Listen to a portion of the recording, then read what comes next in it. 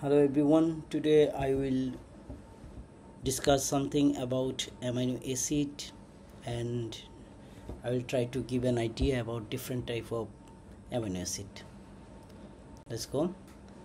First, you see this is a common structure of an amino acid, and the reason of called amino acid is it contain amino group which is little bit base and also contain carboxyl group here, and it must contain in alpha carbon. That's why we called it alpha amino acid.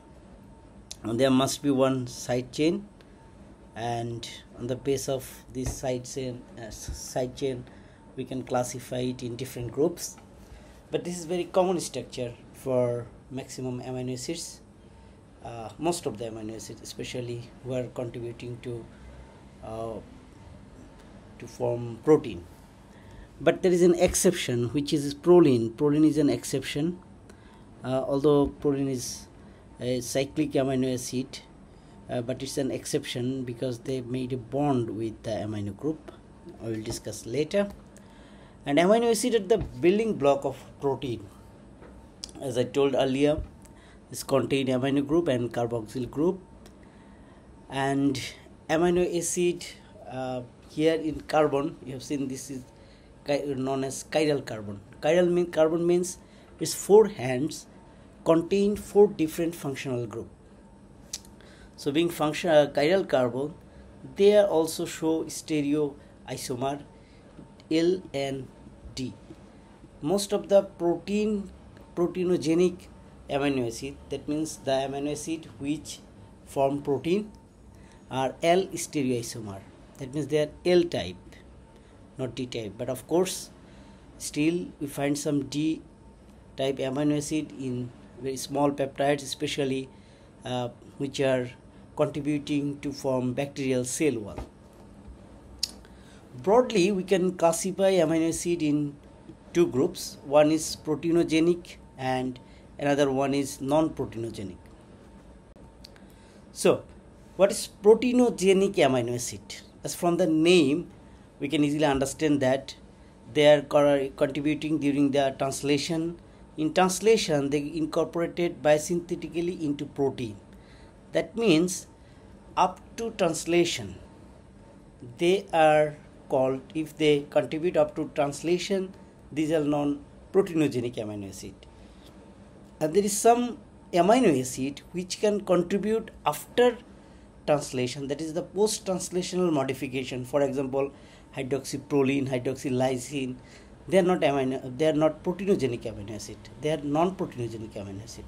That means to be proteinogenic amino acid, these amino acid must contribute within translation.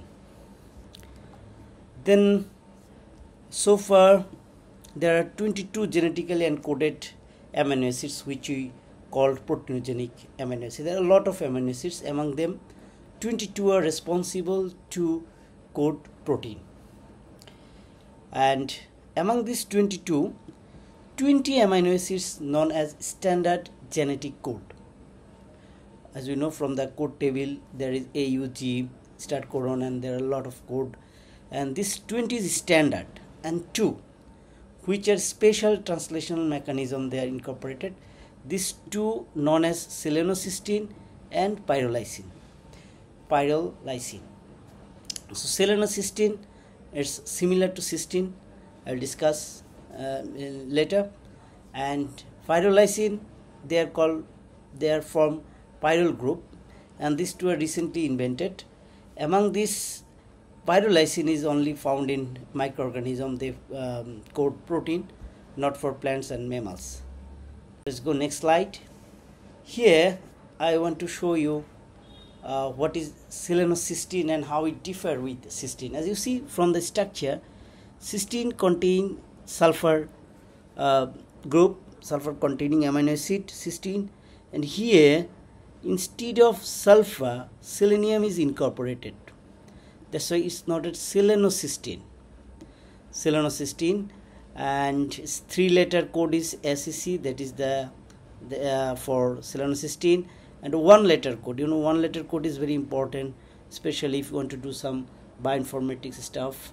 So in codon, it's code for UGA. You know, UGA, it's a stop codon, but here there's some modifications, translational stage. That's why this UGA code for selenocysteine. As we told that in selenocysteine contains selenium, and its pK value, pK stands for dissociation factor, is 5.47, which is lower than cysteine. That means it can easily dissociate, and that can act as a strong nucleophilic than cysteine. Selenocysteine found in several enzymes like glutathione peroxidase, thioredoxine reductase, and also other enzyme. And another last so far 22, pyrolysine is called pyrolysine, this amino acid, which is known as proteinogenic amino acid. And pyrolysine, from the structure you have seen, is 2 L-lysine combined to form a pyrrole group, and that's why it's called pyrolysine. Here if you look closely, you will see that this group combined here and they form a pyrrole ring, and this one, and this amino group is released here, and this one attached with here to by removing one H2O. So they are joined to form a pyrrole group. This is known as pyrolysine. And pyrolysine is again codon is UAG. And again UAG, it's also known as stop codon. But here, as I told earlier, there's some modification in translational stage. That's why UAG code for pyrolysine. And pyrolysine is found mostly in few archaea and bacteria, not in plants or mammals. So its 1-letter code is O and 3-letter code PYL. In next slide, you have seen, as I told earlier, this is the latest, and Ohio State University founded in 2002, and this is the latest proteinogenic amino acid. Then I will discuss about different types of proteinogenic amino acid. First, based on the sidechain properties, as I showed from the very beginning that in alpha carbon there is a side chain, which I denoted here as R. On the basis of the polarity and charge of this side chain, we can classify proteinogenic amino acid in different groups. First, non-polar. Non-polar means they are hydrophobic. They don't like water. And another one is polar. Polar means they are hydrophilic, but they are uncharged. And another one is, of course, polar. This acidic has negatively charged, basic they have positively charged. So based on the side chain properties, we can classify proteinogenic amino acid in 4 groups: non-polar, polar, uncharged, acidic, and basic. Let's talk about non-polar or hydrophobic amino acid. Usually non-polar or hydrophobic amino acid, they contain H and C group, C atom, and they are commonly found in interior of proteins. That means the between the proteins, they are not found in surface. As you know, they are non-polar, they don't like water, they don't want to go interact with water. But then the question arises, how they interact with them. They interact with them with the van der Waals interaction.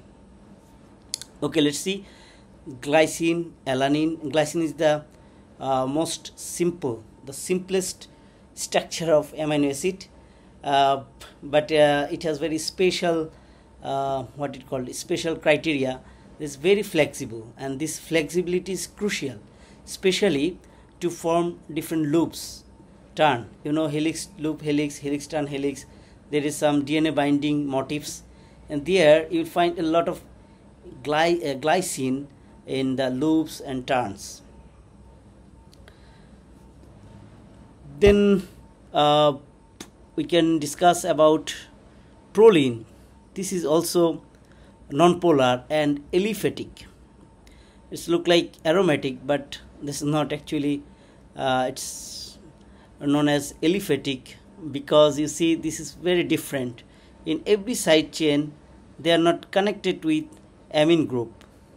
Here, every amino acid they have amine group here. As I told earlier, that proline is the exception because it can't contain amino group, NH2 group, but they have contain secondary amine. This is secondary amine. This is called secondary amine, and this is connected with the carbon. That's why it's called aliphatic. These are non-polar. They are not react with water, as I told, and there is also some aromatic group which are also non-polar, and these are phenylalanine, tyrosine, and tryptophan. As I told earlier in this slide that usually non-polar amino acid they contain carbon and hydrogen atom, but you will see here tyrosine contain OH group. So there is debate that there's some people say in some case they say it is like polar. Of course, as having OH group they should show the polarity, but here the OH group and the benzene group, benzene here for example in phenylalanine benzene group, so no way to be polar, non-polar, and in tyrosine its polarity is very lower. That's why in sometimes we can just neglect it. Comparing to the polar, this polarity is very lower, especially negativity is very lower, and it has also a benzene ring. That's why we can consider it at non-polar. And also tryptophan, it has also nitrogen, which is also the reason of having polarity, to show polarity, but here also the same case, the polarity is very lower. That's why we can call it non-polar. So in next slide I want to show polar but uncharged R group. Here you see these are the polar: serine, threonine, cysteine, asparagine, and glutamine. Here interestingly cysteine it's polar, but when two cysteine are covalently bound in disulfide bond, then they are non-polar. This is very interesting. I will talk it a little bit later. But they are they are uncharged, but they are polar but uncharged. As I told earlier, that their functional group, if they contain functional group OH and then NH2, SH or COOH, then we can call these as the polar usually. And the polar amino acid, they stand the surface of the protein, and they are very effective to bind with ligands. So here positively charged amino acids, so far the 3 positively charged amino acid: lysine, arginine, and histidine, and also 2 negatively charged proteinogenic amino acid we observed. One is aspartate and another is glutamate. As you see, their COOH functional group is negative, so you can call them negative charged R group, and their amine group is positively charged. Then in next slide, as I told earlier, that cysteine usually it's polar, but when two cysteines are covalently linked to form dimer amino acid called cysteine, this cysteine is non-polar. Here one cysteine, another cysteine, and they bind together by releasing proton and electron, 2 proton 2 electron, and they bind a disulfide bond. And this disulfide bond is very, very crucial, especially to form the 3D structure of protein, and also it has a lot of benefits I will talk later in the protein part, hopefully. So then I just show here one on chromatographic plate. Here we see this one is arginine and this one is methionine. We looked at here methionine go faster than arginine. Why? Because arginine it's positively charged, they react with the stationary phase, that's why they go behind, and the methionine, which is you see non-polar, having non-polar, they can go faster than arginine. Just to show, we can check it in TLC plate or paper chromatography plate or whatever it is. Let's talk about the summary of today's lecture. As we have seen that amino acid must contain an amino group and a carboxyl group, and there must be an alpha carbon. In alpha carbon there is a side chain. That's why most of the case we called amino acid as alpha amino acid, and this is the common structure for most of the proteinogenic amino acid, but exception is the proline. And then we can classify amino acid on the base of their side chain group. Especially there is 22 genetically encoded proteinogenic amino acid. Among these 22 genetically encoded or proteinogenic amino acid which can contribute to form protein, we can classify in non-polar, polar amino group, uncharged, positively charged and negatively charged, based on the charged on the side chain. Base of this side chain we can classify. In non-polar it mostly contain hydrogen and carbon atoms, and these are the very frequently found in the middle, in the interior of proteins, as they are hydrophobic and they interact with each other by using van der Waals interaction.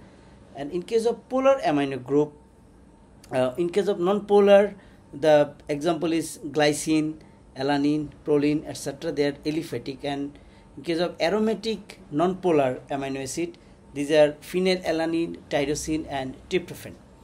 And in case of polar amino group, functional group must be OH, NH2, COOH or SH, and they usually found in the surface of the proteins, and they are very effective in ligand bindings. And the positively charged amino acid is lysine, histidine and arginine, and negatively charged amino acid are aspartic and glutamate. That's all about today's lecture. In next lecture I will discuss how we can classify proteinogenic amino acid based on the nutritional status. Thank you very much for watching.